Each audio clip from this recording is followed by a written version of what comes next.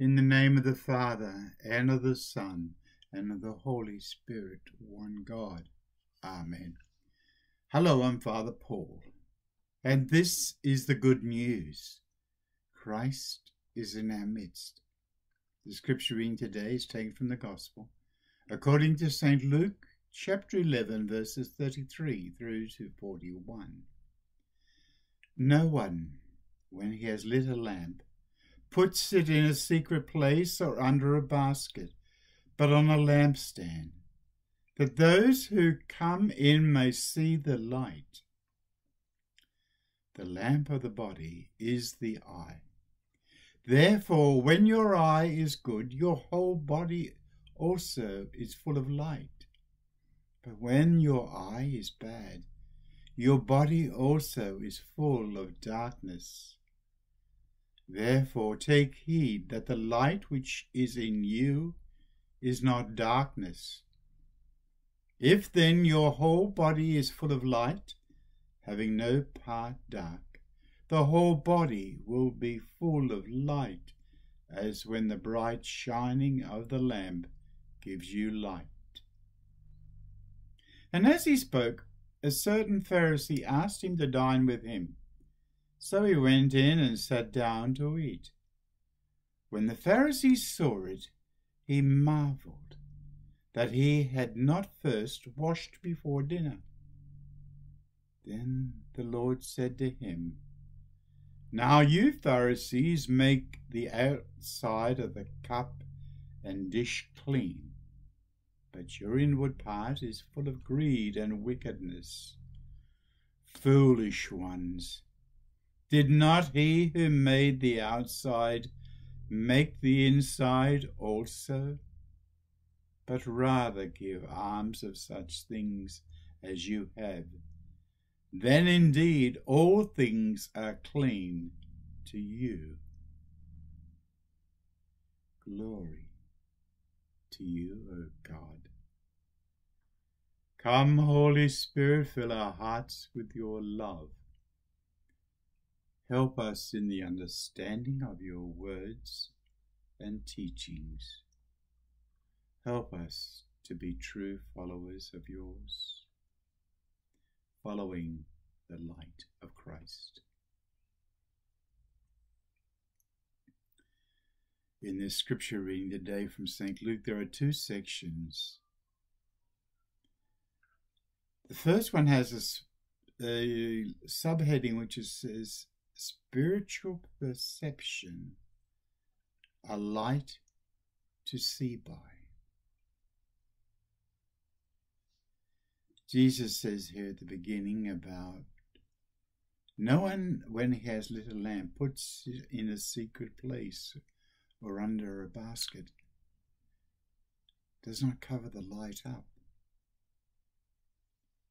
So whenever those who come in may see the light, can see where they are going.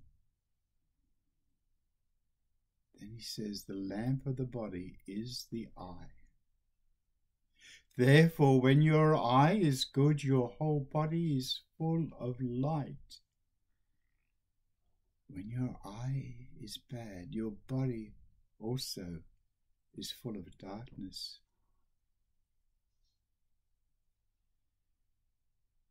This reminds me of something that happened to me recently. Some may be aware of what happened, where I had to go and get some eye surgery done. I had cataracts.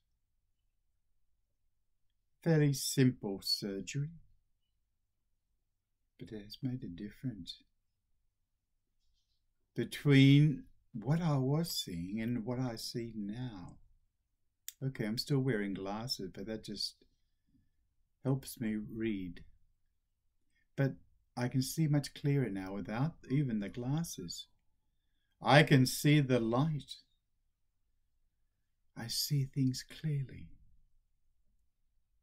We live in a dark world. You don't have to go too far to see what's happening in the world today. So many people have turned their backs on God and followed this darkened world. when you can't see what you're doing, where you're walking or whatever, we quite often will bump into things, fall over. Have you ever driven a car in the dark without any lights on? It's scary. Yes. And even now, in this world, it's scary. Because so many people are now hiding the light of Christ, turning their backs on Christ. It's scary. People have turned their backs on God, following His commandments, and even the commandment that Christ gave us before He returned to the Father about loving one another. Yes.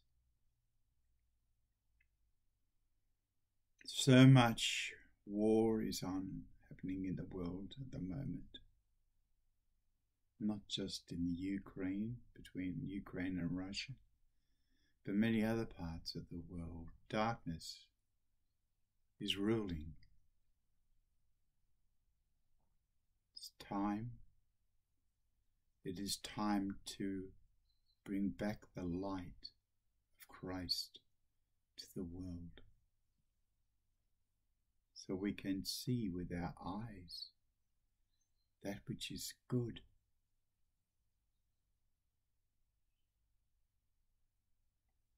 Yes. In the second part, of course, we read about the pride of the Pharisees. Jesus was invited to a Pharisee's house to have something to eat, to dine with him. And he came in, but he didn't wash his hands. The Pharisees saw it and marveled that he had not first washed before dinner. The Lord said to him, "Now you Pharisees make the outside of the cup and dish clean, but inward part is full of greed and wickedness." They are bound up on this law about washing, forgetting that you may clean the outside of yourself or your utensils, your cup, plate, but inward is full of greed and wickedness. The inward part. And Jesus then said to them, "Foolish ones, did not He who made the outside make the inside also?" The last verse, "But rather gives alms of such things as you have, then indeed all things are clean to you." We must be careful we don't fall into this trap of the Pharisees. Yes. So in this darkened world, we must turn on the light of Christ within ourselves, and that in turn around.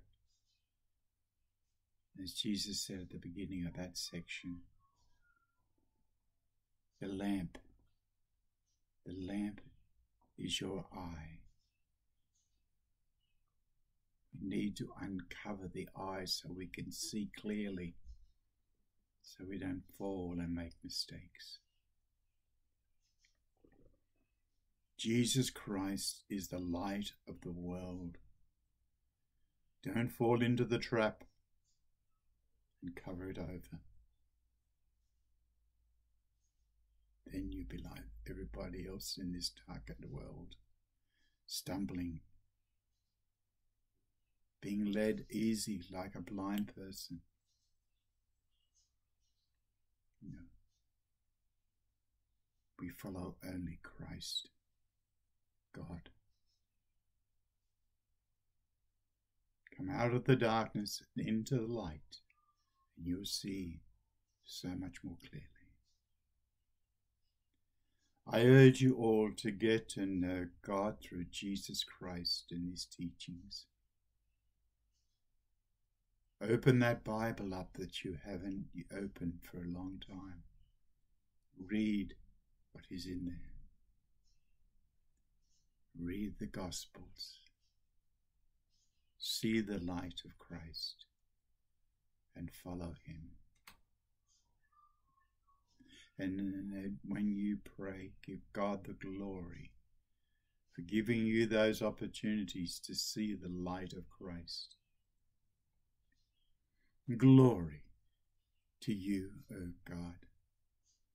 May the blessing of Almighty God, the Father, the Son, and of the Holy Spirit be upon you and remain with you always. Amen. Amen. Amen. Most Holy Theotokos, save us.